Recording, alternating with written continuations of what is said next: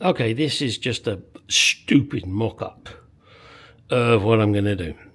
Fuse panel. As I said, I'm going to bring in the power at the bottom here using the original wires, you know, with connectors and whatever I need to do.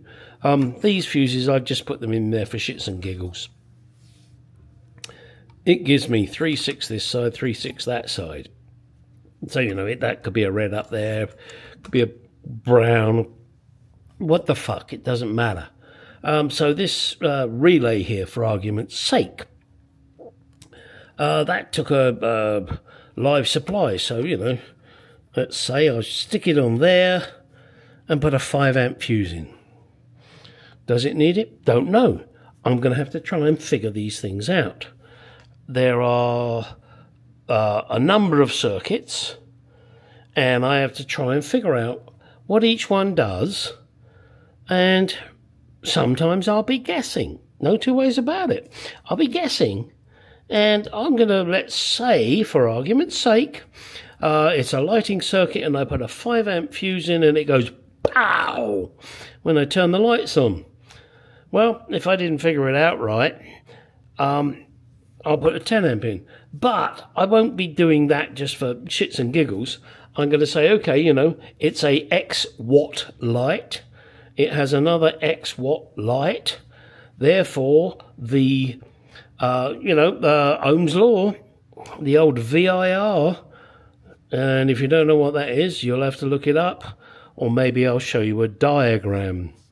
So that you can figure out the current. You have volts, amps, and resistance. So you have to figure it out. A volts being, volts. Resistance being the wattage, and then that tells you what the amperage is. Yeah, no. Hey, you just learnt something, didn't you? VIR. It's a little triangle. I will show you. I promise, I will show you. I will draw it up right now. Okay, I have opened it up here. And there is not a black wire in here, which means it's back there in the harness somewhere, as the Moody Blues song was. I know it's out there somewhere. I'm just going to find the fucker. Oh, and I have now repaired this. It's a lot better than it was. It's not perfect, but it's good enough. Now I've got to repair what I've done here, because I'm not going to break the wire here when it's further back. But what I might do, see, that's where that wiring harness disappears down and round. I've got to find a point where I can break the harness and rejoin it without too much fucking effort. Now, there are black wires. Excuse me. Come on, respond. Thank you. There are black wires there. I certainly don't want to cut it there, which seems to leave me little choice but to cut it down there. Wow. So if I cut it there, that gives me an easy space to join it, because I can pull this back out to here. I can then pull that harness over here towards me and do the joins. And there's going to be a lot of joins, and I don't want to do it, but I don't really see many options other than tearing it out of each wing, and I don't want to do that.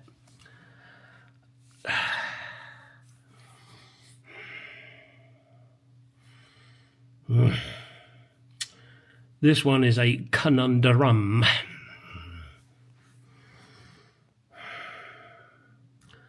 But I think that's what I'm going to have to do. That means I've got to really try and make a very neat job of it down there when I put it all back together. It's going to be a little bulbous because I'm going to have to solder it, and I'm going to have to put heat shrink on it, and then I'm going to have to wrap tape around it. But at the moment, I think that's where I'm going to make my cut. Let me give it a couple of hours thought. Okay, I have wrapped up my, what do I call it, investigation area. No, not a black wire in there, not a black one in sight.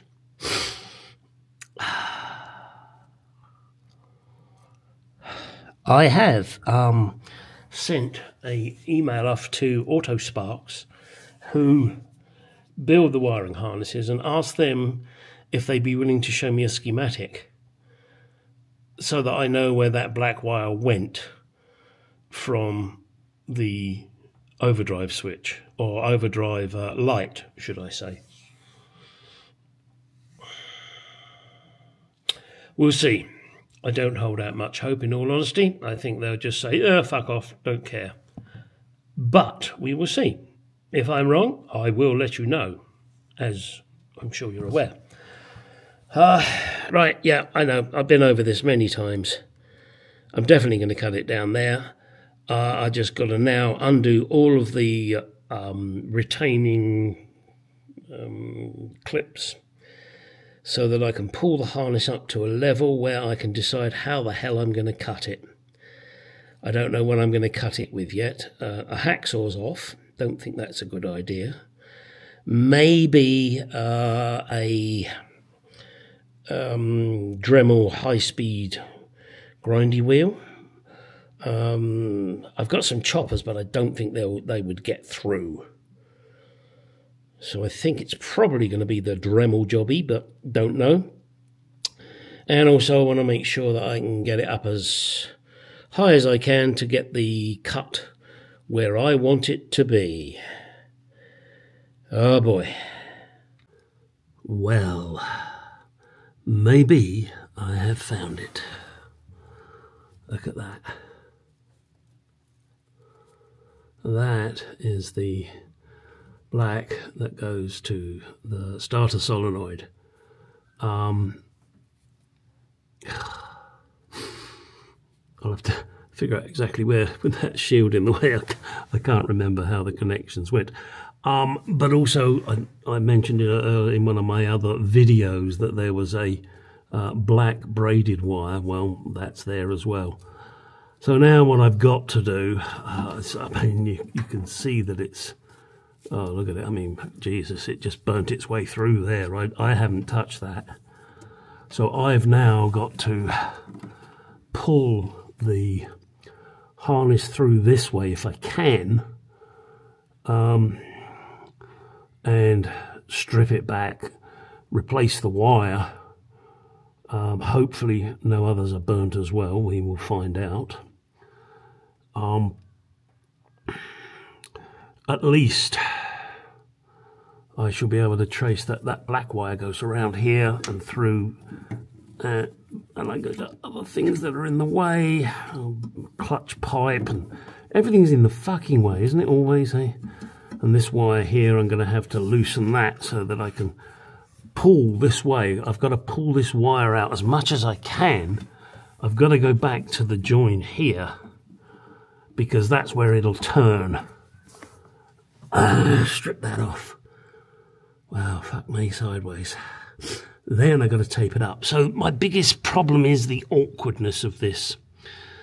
Now that I know where it is, and yeah, you see I've got it, there's a nut there that's holding it, and that is going to be a pain in the ass because that nut will hit this clutch pipe. Oh, fuck me, fuck me, fuck me, fuck me, fuck me. and actually in this position over the wing, I'll have to be careful saying that. Shit. All right, well, I've got to get on now and try and strip this back. Well, not try and strip it back. I'm going to strip it back.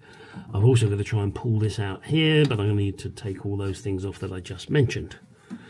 And you can get up there out of the way because you're not needed just yet. All right, folks. Folkies. Doesn't that red look lovely? I'm sorry. Well, I guess it's given me a couple of lessons. It's also made me change things, such as the isolation switch and all the fuses. One of my subscribers, I'll put the name down underneath, was mentioning about the different colour wires and what they do. Now, I do have the Lucas colour plan, for want of a better word. I've got to figure out how I'm going to do this. One thing I know that he mentioned, and I did know this anyway, is that the browns are unfused feeds, but I'm going to fuse them. Now, why they were unfused in the first place, I really don't know. Maybe you can tell me why they just decided to unfuse them. That just seems like a fucking stupid thing to do. As far as I'm concerned, every circuit should be fused, and they should be individual too. So I'm going to have to figure out how to feed that fuse box that I've got. I think I'm going to feed it with the I think it's the white wires and the purple wires.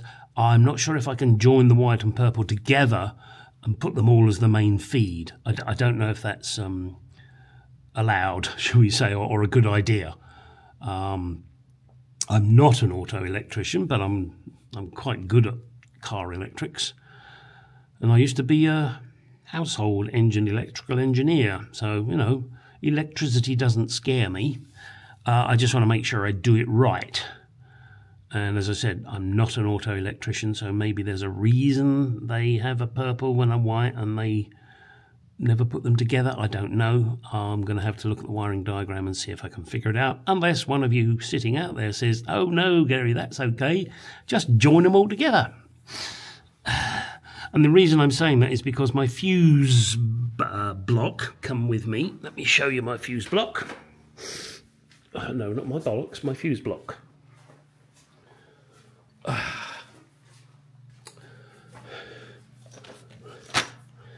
Here it is, if I could, and a main feed comes in the bottom here, positive, and the negative at the top. Well, I'm not going to use the negative purely because I don't need to, and I've got various fuses, and I'll swap them about to get them to the right amperage for whatever the circuit is, and that shouldn't be too hard to figure out.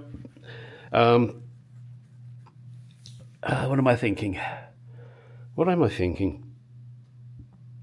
Yes, I'll isolate each one and then be able to say, okay, pull the fuse out and see what stops working. Then I can check the wattage of whatever it is and do the old Ohm's law stuff and figure out exactly what rating of fuse I should put in. Now, there will be a diversity factor. I think some of these fuses, I'm not sure, I will have to check, have a diversity factor of 1.5. In other words, if it's a 10 amp fuse, it'll blow at 15 amps. I believe that's true, but I don't know for sure. That is something I will find out. But as you see, I've got 12 circuits to choose from, and it looks like they've got little red lights too. So I may have to run a ground wire just so I can get me little lights on. I don't know about that. Probably will. And obviously, you know, up the top here, that's where you can connect neutral ground. But I won't be doing that. I'm saying that I might do one purely because of where it's located and what needs to be done. Okay. Right. That's it for the moment. Oh, by the way, yeah, I mean, this is something totally off thing. These are 2VA, 4VA 2BA and 2BA die from British Fasteners. I'll put a link in the description. They're a great company. So, you know, obviously on the Mark II, well, and all the old Jaguars, it's 2BA, 4BA, 6BA, you know, they used a lot of BA sizes. And British Fasteners sell just about anything you could possibly want in that range. In fact, they do a hell of a lot of nuts, bolts, well, fasteners. And they're pretty darn good, reasonably priced. So check them out. Well, in order to assist getting that cable through into the engine bay, obviously I don't want to pull it all the way through, I just want to pull enough through so that I can get all the insulation off. Can't quite see it there, can you? Hang on a second. Oh, it's behind the vent hose there. Hang on, I've got to be able to show you this.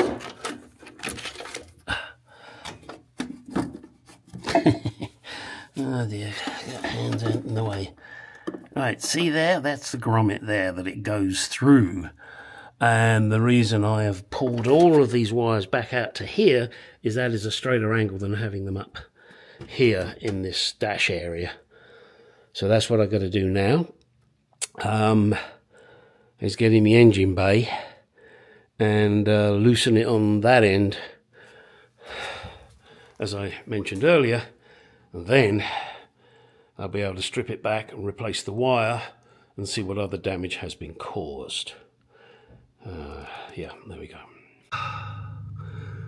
Okay, I just wanted to show this, and this is the reason I'm going to all the trouble of stripping this wire all the way back. Look at the mess. I mean, just look at it. It's totally fucked. But look how it was stuck to this one. Now, where it was up against the braided ones, they seem to have fared a little better, but it has left its deposit, shall we say, on them. And I think, not sure, I'm going to have to check this one, because that feels like it's busted there. Yeah, maybe not, nope.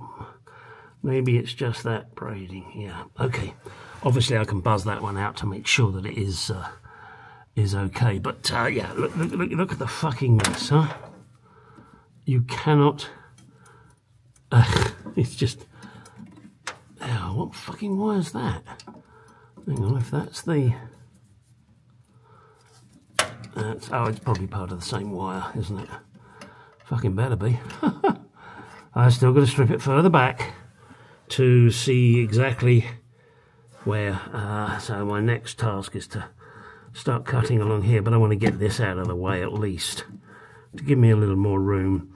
I'm trying to avoid having to take the clutch pipe off, because if I got to do that, then I got to bleed the clutch, and oh, fuck. I just don't want to get into all of that if I can avoid it. So let me see if I can pull this through somehow, get this sorted. All right, I'm not going to bore you anymore with this stuff until it is finished now. So that's going to be no more videos for a few days. I've got some honeydews to do, plus a few other items. Good God. Yeah. That is a hell of a mess. So, I don't guarantee you won't get a video, but I won't guarantee you will either. This is definitely going to take a while. I'm having to lay across my wing here, which I detest doing, because one, it hurts my chest, and two, I'm worried about putting another dent in the wing. Yes, I've already dented it, which I'm going to deal with, but, you know, that's why I'm putting so many towels on, blankets on here, to try and prevent me and my elbows from damaging it. These wings are not as thick as the originals, unfortunately. Okay, yes, look, bath, have a bath. Oh boy, what are we doing here? I'm going nuts, that's what I'm fucking doing, I don't know about you. Oh, crap. What can I say? Get out in that garage. Go do some more shit. Oh boy.